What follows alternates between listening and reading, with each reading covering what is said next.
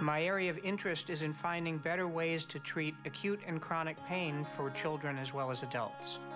All of the limitations of current pain medications and the limitations of current local anesthetics are problematic for adults, but even more so for children. So it was very natural to advance how we take care of children after major surgeries.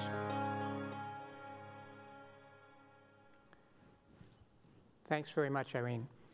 I'm going to talk about work involving my lab and our colleagues on developing a new local anesthetic, neosaxitoxin, that we believe can improve the course of patients after many kinds of surgery.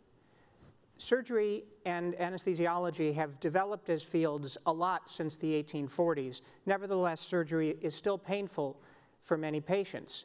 There's a number of ways of treating pain after surgery, but many of them have side effects and risks, and you're all familiar with the risks shown here of opioid analgesics.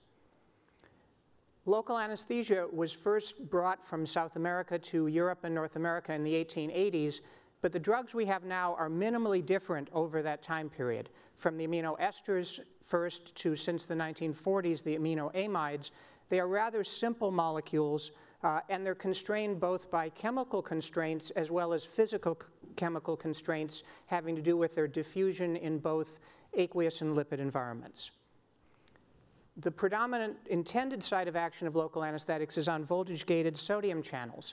We know a lot more about sodium channel subtypes in the last 20 years and know a lot more about targeting subtypes. Nevertheless, the drugs we have now are very nonspecific and fairly crude in their actions.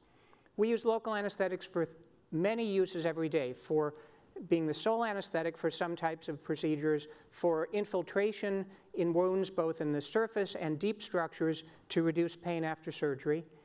And the field of regional anesthesia has really transformed in the last 10, 15 years, in part because the use of ultrasound makes technical success at placing needles where you want them much less of the problem. Increasingly, the limitation is not putting local anesthetic in the right place, it's the limitations of the medications that we have today. Nevertheless, there's good outcomes of local and regional anesthesia already from the agents we have and the somewhat technologic approaches to delivering them. So in randomized trials and systematic reviews, in many situations they lead to improved pain scores, sparing of opioid requirements, accelerated recovery parameters, improvements in a number of long-term outcomes, and for specific high-risk groups of patients, improvements in measures of major morbidity and mortality. Nevertheless, the drugs we have now, which have not changed much in the last 60 years, are not ideal. They're limited by, again, physicochemical as well as chemical constraints. If you have a major operation, you hurt for many days. Existing local anesthetics injected into a site wear off typically in about 10 hours. Sometimes it may be longer, sometimes shorter. That's not long enough to cover pain after many types of surgery. We can place indwelling catheters, but they tether the patient to an infusion pump, they migrate, they introduce costs and inconveniences. In addition, they cause risks and harm, so that if you give an excessive dose, particularly to an infant, if you inject in a blood vessel, you can get seizures, cardiac arrest, and difficulty with resuscitation. So all this is a way of saying that it's a natural thing that somebody who trained in pediatrics, trained in anesthesiology, and started as I did as a junior attending in doing pediatric and anesthesiology and intensive care would get interested in this as a problem. And I started becoming interested in pain management in children in an era when few people took that on, and myself and Neville Sethna and several colleagues started our pain service, which has evolved over the years to be the clinically busiest and academically most productive pediatric pain program in the world. And I started a laboratory when I had my long clinical training, came back to being an attending physician, and got interested in, could you make a better local anesthetic? And I had the good fortune to find collaborators.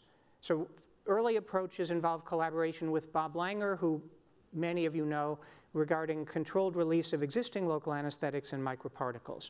And that approach got into phase 2 trials, but there's some limitations of that and some reasons why we began looking for new molecules or adapted uses of old molecules. Dan Kohane, who's shown there on the upper left, was a critical care fellow who became interested in this with me, and he's gone from being fellow working with me now to full professor and director of a highly innovative lab on biomaterials at Children's. And we collaborated also with Gary Strickhartz at Brigham and Women's. But we became interested in a class of molecules known as the Site-1 sodium channel blockers that are derived from pufferfish, cyanobacteria, dinoflagellates. These molecules have very high potency on isolated nerve, up to 10,000 times the potency of lidocaine. They are not toxic to tissues, unlike high concentrations of existing local anesthetics. They bind to subtypes of sodium channels, but not others, and particularly not the predominant channel in the heart. They don't cause seizures. There were reasons why they were not workable at the time as local anesthetics, and so we began a program of studying how to develop usable formulations. And for what I'm going to show you next, sciatic nerve block in a rat is a standard simple model. And I would say in drug development of many kinds of drugs, prediction from a mouse model of depression or a mouse model of dementia to human depression or dementia is difficult. Numbness in a rat, numbness in a mouse is rather similar to numbness in a human, and numbness in a volunteer has reasonable prediction for surgical pain relief in an incision in an innervated area. Not complete, but reasonable. So early on, we looked at some of the existing Site-1 blockers, showed that combinations of them with existing local anesthetics were incredibly synergistic. So on the z-axis there is duration of numbness to a thermal stimulus, and we showed that if you combine a Site-1 blocker with bupivacaine, the standard, you get incredibly synergistic prolongation of action. We showed that epinephrine, the vasoconstrictor, left shifts a dose-response curve considerably, allows you to get efficacy with much smaller dose, and that there was a profound prolongation of blockade by epinephrine. For bupivacaine, it's about a 20%, 30% prolongation. For epinephrine and other alpha agonists, it could be up to 10-fold. So we did a lot of receptor pharmacology. We did a lot to understand mechanism, looked at models of animals having surgery, nerve injury, inflammation, and so forth. But initially had trouble getting this translated into commercial development. And we'd taken other formulations into trials.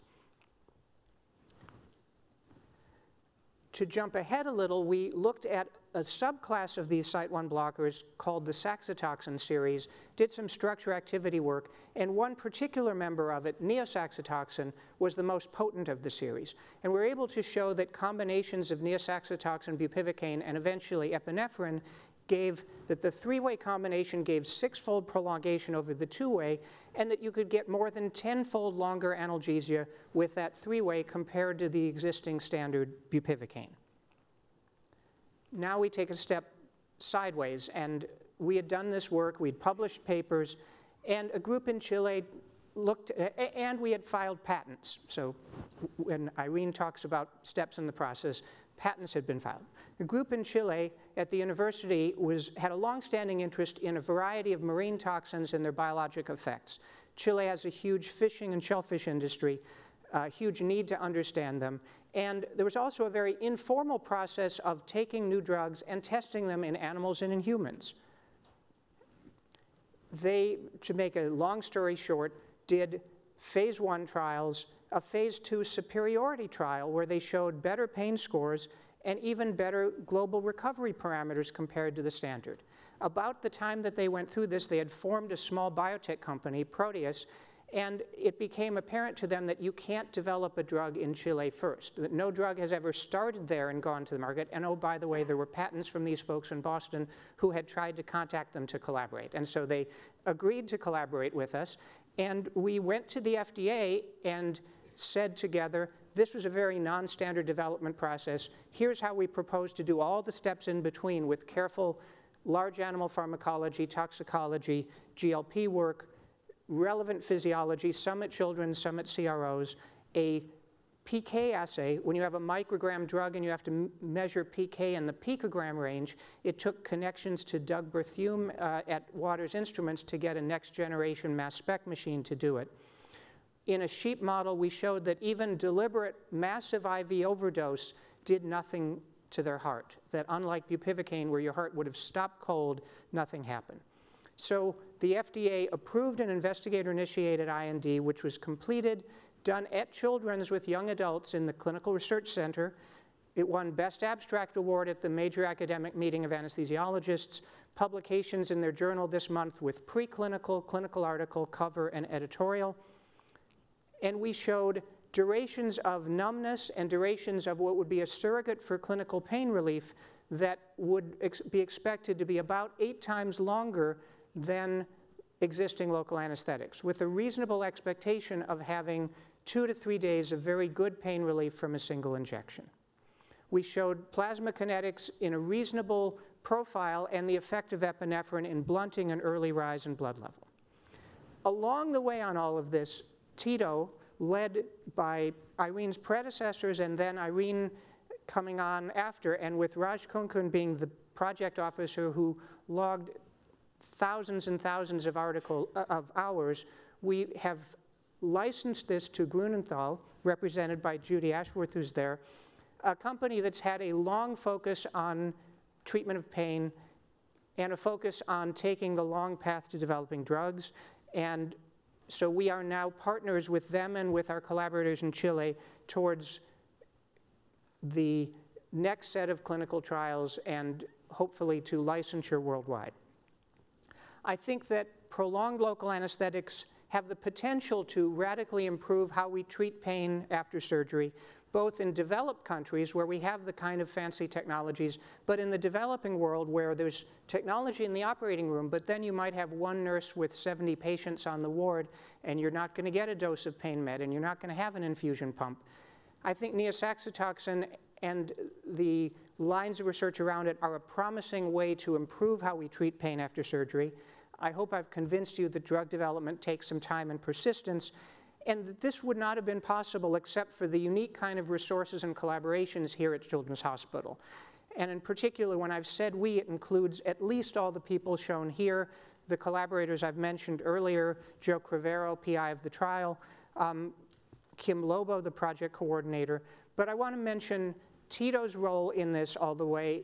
I had early funding on this from NIH in early phases, but funding as it got more towards technology development was from Children's Tech Dev Fund, from my department under Paul Hickey's leadership, which took a risk and decided to support this program overall, but support the phase 1 trial, and finally to 2 very generous visionary philanthropists, Sarah Page Mayo and Dick Mayo, for their support and endowment. Thanks very much for your attention.